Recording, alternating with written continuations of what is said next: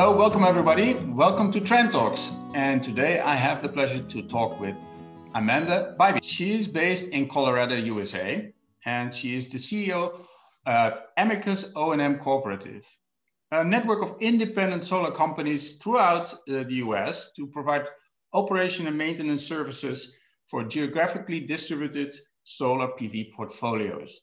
Amanda has been working in renewable energy since 2003. She is also nowadays still a supervisory committee member of the Clean Energy Credit Union and previously worked and was vice president and co-owner of Namaste Solar. Welcome, Amanda. Thank you, Edwin. Amanda, if we jump into my first question, what do you see as an outlook for the solar industry in the US? And do you see any impact of the change in the office in Washington? Yes, I see a huge impact in the change of leadership in Washington. One of the things that I have been really struck by since President Biden's taken office is that he is extending the influence of his policymaking in all areas of the government to address the impacts of climate crisis. And I think that is such a shift from what we've seen over the last 4 years. And what's exciting to me is that clearly I think that bodes well for the solar industry and for all renewables, but it also brings into play a lot of topics around things like the just transition. So for workers coming out of the fossil fuel industry where coal plants are closing and they need to be trained into new jobs, there's a whole emphasis on that as well, which I find really exciting. And so I would expect to see a lot of changes, a lot more money being freed up for training and workforce development, for ongoing development of new technologies through this. And so I'm really excited to see what's coming, and the faster it can get here, the better off we'll be. Do you expect a boom in project development in the US for 2021? I do, especially as long as the investment tax credit is extended. We are going to see more companies trying to take advantage of that. And that's one of the industry's favorite debates right now is what will happen with the federal investment tax credit. My understanding is that it's currently been extended at 26% for the next 2 years. There's some speculation that that extension could last longer, or that it could even be returned to 30%. My personal preference on that question would be for it to stay at 26% ongoing. I do think that there's pros and cons to ever increasing an incentive in terms of what that does to the psychology of consumers. I think that the tax credit has been an incredibly effective policy over the last 13 years since it was enacted at leveraging private dollars and public dollars and getting a lot more institutional investors familiar with the ins and outs of renewable energy investing. And so the tax credit has brought into play huge names that have helped solar and wind and other renewables become more mainstream. So I think it's a really good policy for them to extend, and my money is that we will see it extended. That seems like a very upbeat outlook. What does that mean in terms of O&M services? You're specialized, you're an expert on that topic, right? Are there any particular trends that you're seeing in the market? There are. The one that's been on my mind since the beginning of the year is consolidation. I feel like we've seen a number of announcements of companies choosing to merge or be acquired, both on the provider side and on the asset owner side. Mm-hmm. And so I think that's an interesting trend to keep an eye on, particularly to see what impact that will have on pricing and the pricing trends that we've seen over the last few years, as well as just general market share being gobbled up. So that's one that I expect to have to pay attention to over the rest of 2021. And how does that compare to your cooperative? Because that is in a way also a consolidation of power, right? Of O&M power. The way that the cooperative functions, we actually go to great lengths to maintain the independence of each of our member companies. So when a client approaches me and says, hey, I have sites in North Carolina, who could I call there for O&M services? I steer them toward the member company or companies in that given area and make that introduction. But the cooperative itself is not trying to act as a super company over those 25. Rather, we're here to support those companies as they grow their portfolios and grow their services. And so my function in that is mostly matchmaking.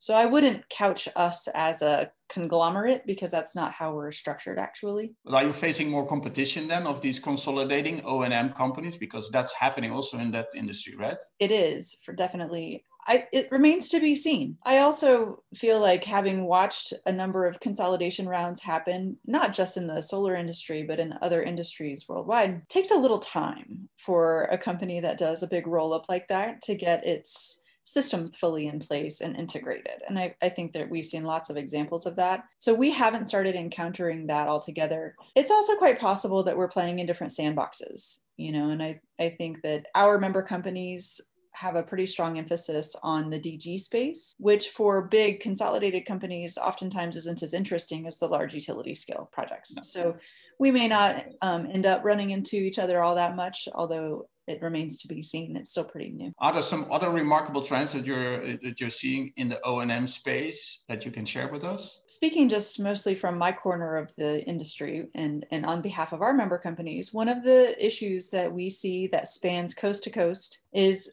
workforce shortages. We are in a fortunate place where the available market grows every year as more and more solar gets installed. So the need for qualified and competent O&M technicians continues to grow. And there's not currently a great comprehensive publicly available training program to put an O&M technician through, and in a lot of cases, you have installers that come over from the EPC side of the business. Maybe they have some familiarity from the installation side that they can translate into operations and maintenance work. But that's one big initiative of the cooperative this year, is to develop a more intensive training program that our folks can access, and also to ensure that we're extending access to that training program to the industry efforts to diversify. I spoke a moment ago about a just transition, and I really see so much opportunity to use these programs to help open doors to new members of our industry that haven't been as well represented in the past. So, and then the other one that I'll just mention on behalf of our member companies is that, we've seen, as in all aspects of the industry, an ongoing downward price trend, which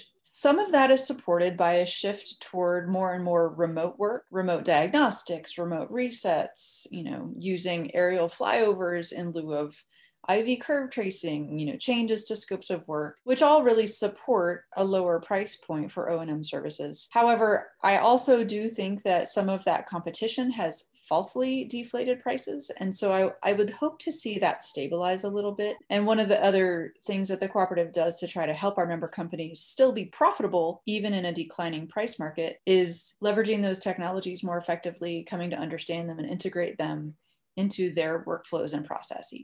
Still a lot of work to do. Maybe you have one final tip for the asset owners to share with us, that are exploring the O&M services area. My number one appeal to developers, even in many cases, you have developers and owners in the same house, is to think hard and to think critically about the longevity of the systems and the materials that you're choosing. We've had such an emphasis over the last 15 years of driving down the upfront cost of solar, which has been an important emphasis. Without that, solar couldn't have become mainstream, which I think we're kind of still in early stages, but we're verging on becoming mainstream. That's fantastic. We need that for the planet. And I think a lot of the choices that we've made to drive down that upfront cost may come at the expense of longevity. And I would really hate to see our industry adopt a disposable mentality toward this amazing technology, especially when we're not really prepared to recycle them responsibly. And so that's the other aspect of